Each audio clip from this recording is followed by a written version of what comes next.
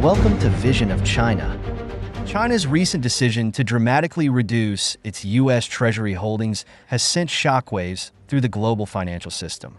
By selling off 44% of its U.S. debt holdings, China is making a calculated move that directly challenges America's economic supremacy and could fundamentally alter the dynamics of international finance. But why is China willing to disrupt a system that has served it for decades? What are the potential consequences for the United States and the global economy as power shifts eastward? Let's dive into the details to understand the impact of this financial upheaval. The election of Donald Trump as President of the United States marked a significant turning point in sino-American relations.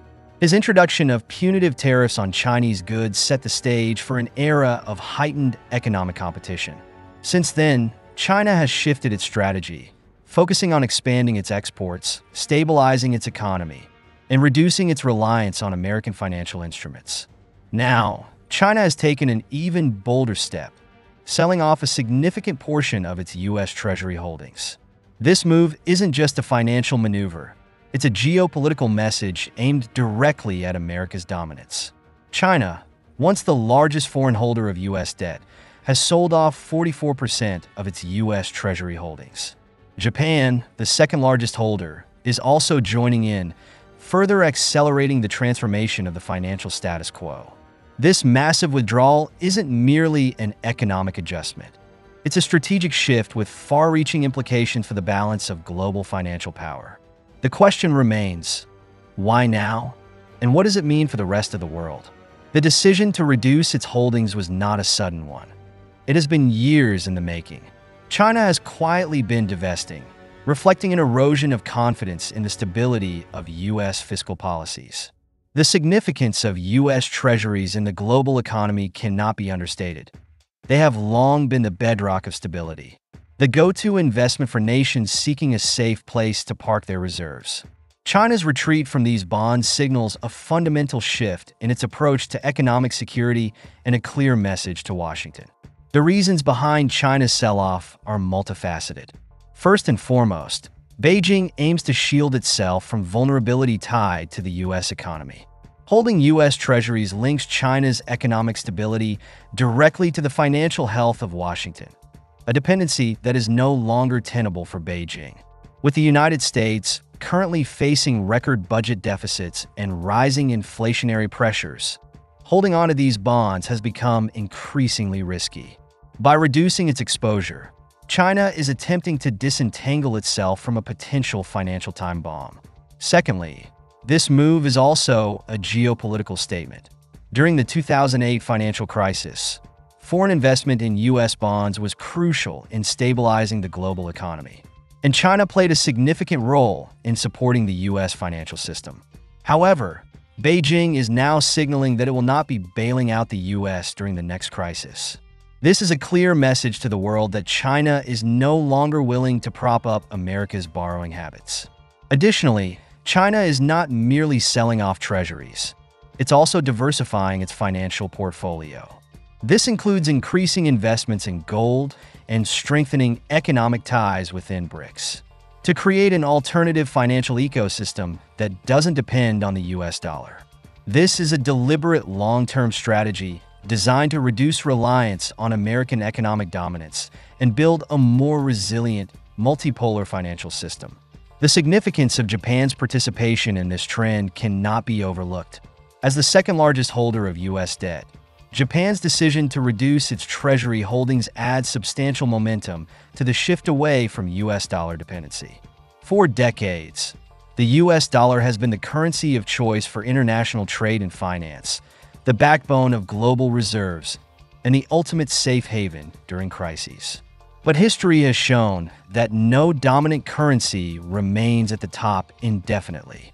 As China, Japan, and other nations pull back from the dollar, the question of whether we are witnessing the beginning of the end for the greenback's supremacy becomes increasingly relevant.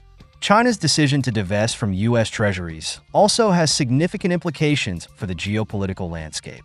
The U.S. dollar's dominance has provided Washington with tremendous power, including the ability to impose sanctions and influence global markets at will. By eroding this supremacy, China and its allies are aiming to diminish America's ability to leverage its financial power in geopolitical disputes.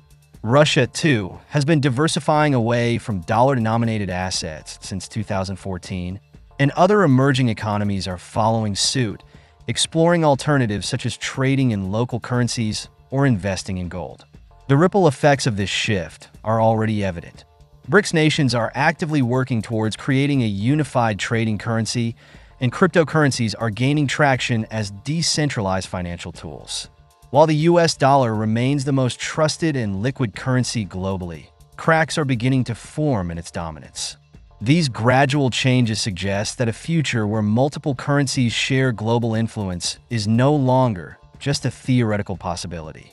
China's moves are part of a broader strategy to reduce its reliance on the US and increase its influence on the global stage. The Belt and Road Initiative is a prime example of this strategy. Through the BRI, China has invested billions of dollars in infrastructure projects across Asia, Africa, and Latin America, creating a network of economic influence that is less dependent on Western financial institutions and more aligned with Beijing's goals.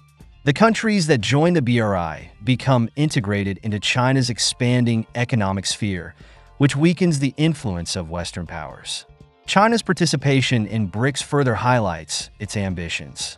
The coalition of emerging economies is working on developing alternatives to the dollar-dominated financial system, including increasing trade in local currencies and exploring the possibility of a unified trading currency.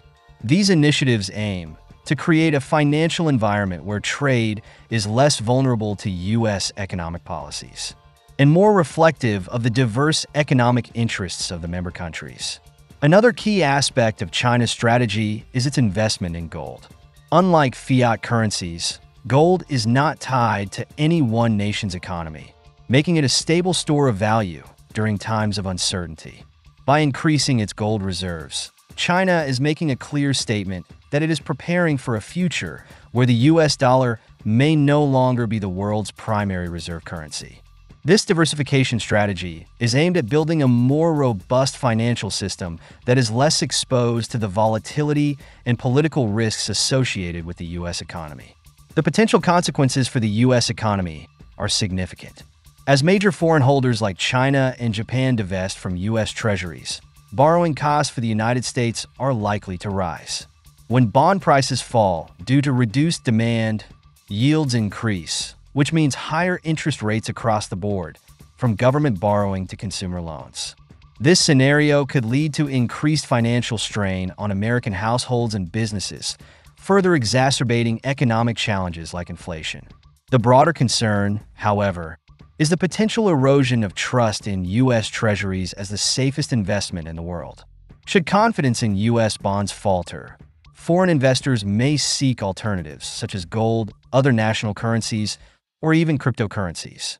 This shift could lead to increased market volatility and a reduced ability for the U.S. to finance its debt at affordable rates, thereby weakening its overall financial position. China's actions are not just about financial security. They represent a fundamental challenge to U.S. hegemony.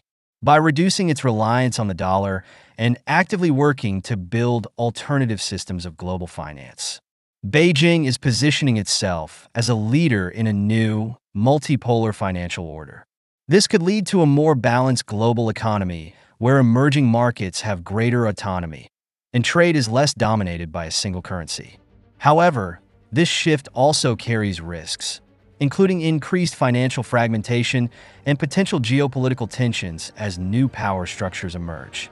For the United States, this marks the end of an era of unchallenged financial dominance. The question now is whether America can adapt to a rapidly evolving global financial landscape. The stakes are high, and the U.S.'s ability to maintain its influence will depend on its capacity to innovate and respond to these shifting dynamics. China's actions are not merely a financial maneuver.